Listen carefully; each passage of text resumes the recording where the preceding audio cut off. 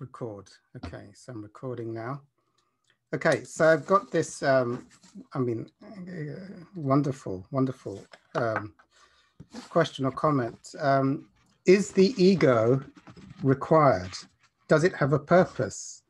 Why was the ego created? Incredible. Purpose of the ego, is it even necessary?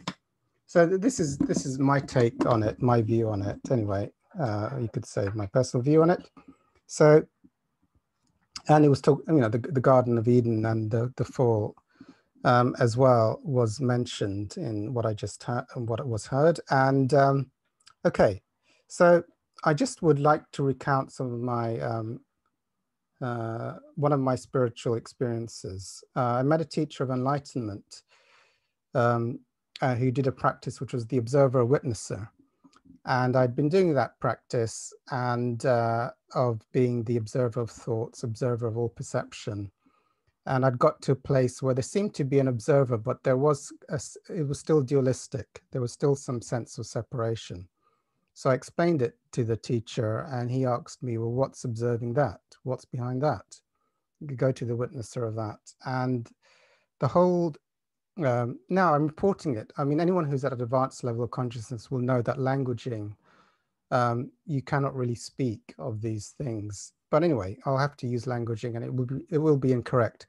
But there was a me and there was a teacher speaking. And in the next instant after he said, well, what's witnessing that, where you got to, there was no world, there was no me, there was no thought. It was infinite light and love at an intensity beyond anything. And the incredibleness of the light and love was and the Course does actually, I always talk about the Course because it says, imagine the happiest moment you had in your life and times it by 100 and 100 again. And that would only be a glimpse. And that's the experience I had. No world, no time, no thought, no contrast, no me or you, no world, no colors, light and love on another dimension, shall we say, or at a level of intensity bordering on the infinite. So darkness and duality does not exist, not even time or color. So, and then, I mean, to say this, it sounds ridiculous, but then there seemed to be a thought and something identified with the thought. And one was back in, it seemed like the experience was, one was back in the world, but now in a state of ecstasy and beingness and bliss. But there was a perception going on. There were trees and there was the person and the words were understood, like you can leave now, it's done, the teacher said. And there was just ecstasy and unfolding that occurred, that seemed to have, or divine flow. And then later on, because it was a long time ago, my ego came back. There was the identification with thoughts. The world became dimmer and darker. The perception of time arose. So here's my thing. This is just my view. Is the ego necessary? And is the ego practical? Is it useful? Does it serve a purpose? And here's my take on it. So I think the Course, because I only do the lessons, I haven't done the text in the Course, but God did not create this world, and so it's not real. It talks in the Course about oneness, and then sometimes it talks about something beyond this world, or possibly that the world is an illusion or a dream.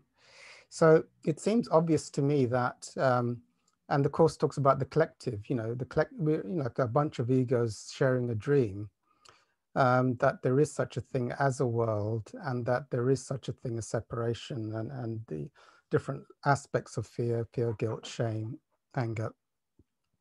So, so you could say on one level, this world where identification occurs and the birth of a separated perception occurs, and a collective birth of collective separation seems to occur in kind of a shared collective illusion, is just what seems to happen. But if God is, let's say if God is infinite light and love beyond this world, the infinity of love and light would be so incredible, of course, there would be no world in that experience.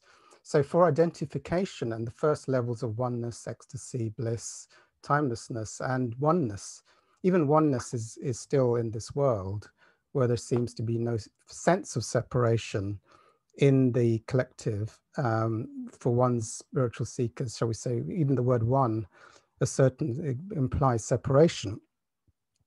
So there's divine flow that is experienced for those high states of spiritual awareness, shall we call it. So it's an illuminated state. So is the ego necessary? And I'm going to talk, it depends where I would say no. Actually, the ego is not necessary. I mean, I would say on a certain level, I could say that God is infinite light and love beyond this world. But then this, you could say a dream has happened, that there is identification and the experience of a separated sense of self, and others that seem to also have a separated sense. And there seems to be communication in time and space. With these, there's seemingly me speaking to seeming others in a shared collective seeming reality. So that could be, but at a very high level of dissolving of the ego, one witnesses that it's actually the divine.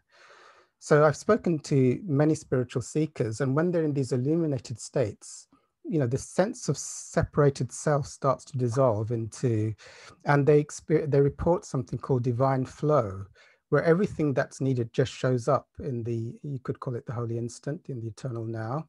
There's a divine flow, and it seems like the universe is taken care of. There's no need to think, no need to go into the future or the past, no need to be a separated self. Everything is just beautifully witnessed as it shows up in those. And then they come back into their thinkingness and they have a higher feeling of separation. And it seems like everything starts to become worse. There seems to be more fear, more limiting things arising. And the idea arises, of course, as one drops into those lower states, that the ego is necessary. I would call the ego fear and the need to control and think of things to solve certain solutions. Like if I think more, this little bit of fear and anxiety around money is actually quite useful. Let me use my head to really think this out about what I need to do. But that for me is a dropping in the connection to the higher levels of consciousness, to the more divine aspects of God consciousness. And so what happens is actually what shows up in perception usually is even worse than when one was in more illuminated states of divine flow. So things seem to be going wrong that show up in perception. And if one goes into extreme fear or guilt or shame, and one is now thinking and feeling very separated, we know this from 12-step groups and those who suffer from addiction. One's life seems to be showing up to being lost. One goes into seeming suicidal thoughts. And so if the ego was cut off from the light totally, one can see that the body, the thoughts would orchestrate the death of the seeming feeling of a body being separated in thoughts.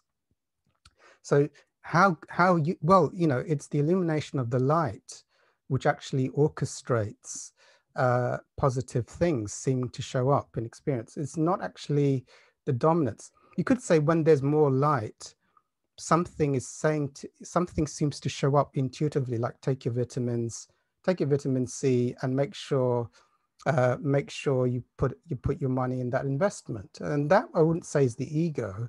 Now that the light is illuminating what's left of the ego, intuitions and orchestrations start to occur from the divine level.